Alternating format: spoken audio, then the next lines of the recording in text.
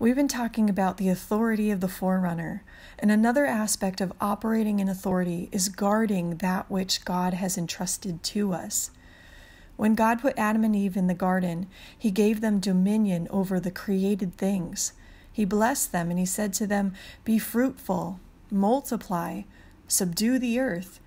He also put them in the garden to tend and cultivate it, as well as to guard and keep watch over it. One definition of to guard is to protect from damage or harm.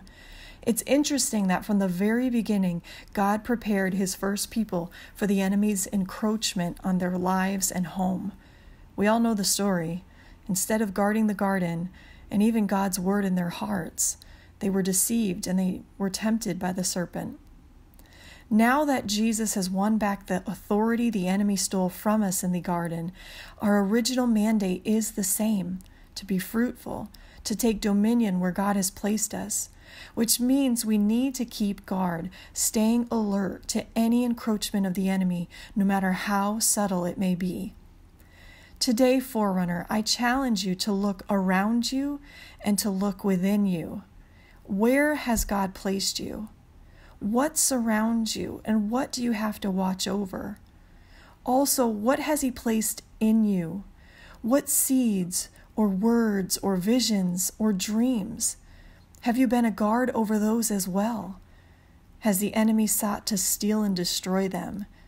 Or have you let them die from your own neglect? You may need to take your post today, like the families in Jeremiah on the wall. You may need to prophesy life over those seeds once again.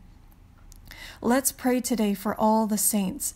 Pray that we would be alert and take up the position of a watchman over our lives and families, over all God has placed under our care. Let's pray that as we guard the seeds that God has planted in us, that this would be a season of the restoration and birthing of visions and dreams. Pray that as God's people take dominion, that God's light would dispel darkness in neighborhoods and cities of the earth.